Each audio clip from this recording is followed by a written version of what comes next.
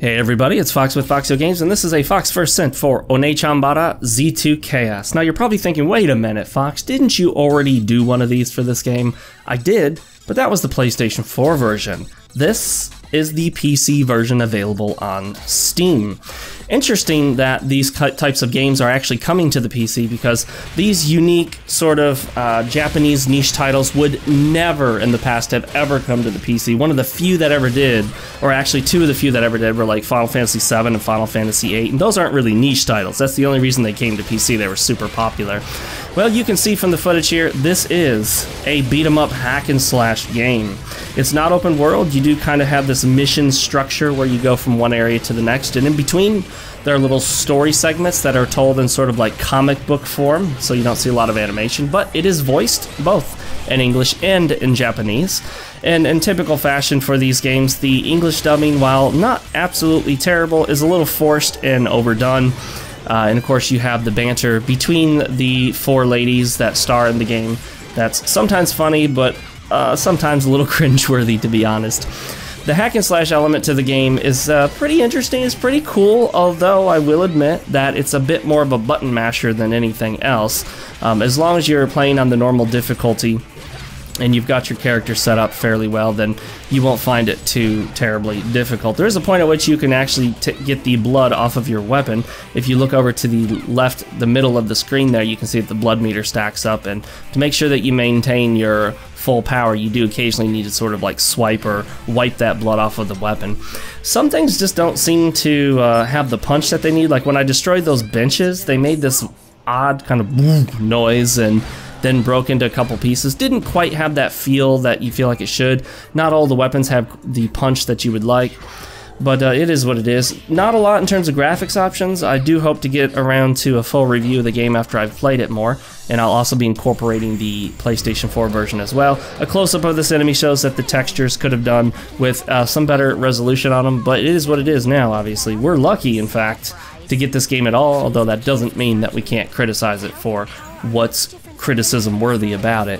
Yeah, textures aren't the best. I do a pretty terrible job here. I'm not really dodging very well, but it does go to show that at the normal difficulty you don't have to worry too much about dying constantly.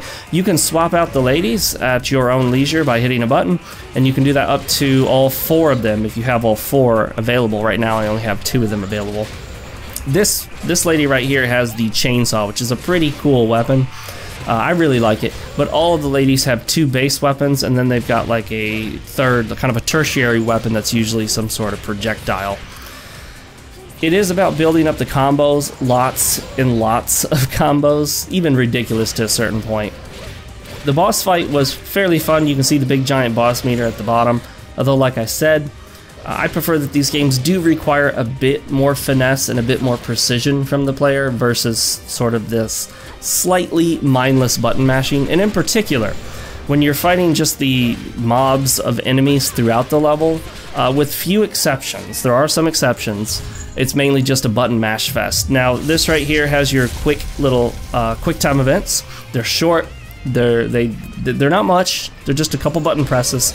I would still rather not be in the game. I pretty much hate all quick time events, but in this case I can tolerate them because there's very, very little of them, and then they don't require much at all. It's not like they're really, really tight button timings that you have, or if you fail them, you know, it sets you back a ways. That's what I hated about quick time events. In this game so far, of what I've experienced, it's not the case. I keep getting slammed by that attack. I keep thinking I can get out of the way, but I don't, so at some point here I'm going to go ahead and switch over to the other lady, and then you'll see what she's able to do. Right there I knocked off the blood from the chainsaw. That's always a good idea. I don't know if I switched up to her other weapon. I don't think I did. I think I just switched to the other lady. There are four females that you can play as in the game, and then of course you can set them all up with different outfits. You can decide if you want them to wear bunny ears or one of a various number of different costumes, some more skimpy than others. You can have other headgear like hats, cowboy hats, glasses, things of that sort. There you saw her tertiary weapon right there. It's sort of like a giant flail, maybe, like a mace. Not a mace, sorry, a flail or a spiked ball on a chain. That's what it's all about, guys. Attacking with these just ridiculous over-the-top weapons. And then here we've switched it up to, I think this is Saya. I think it's Saya, correct me if I'm wrong.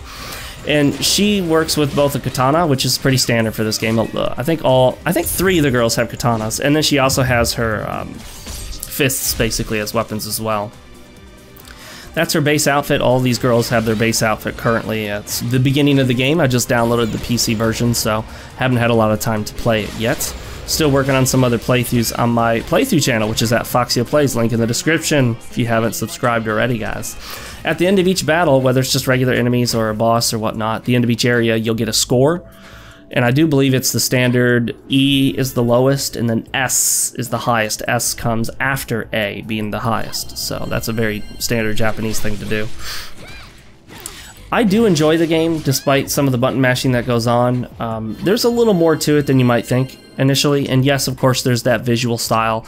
2 of the other girls that are the main characters are wearing some pretty skimpy outfits to start, but you can always change those. At any rate, guys, what do you think of Onechanbara Z2 Chaos on the PC? I'm Fox with FoxeoGames, and I'll see you next time.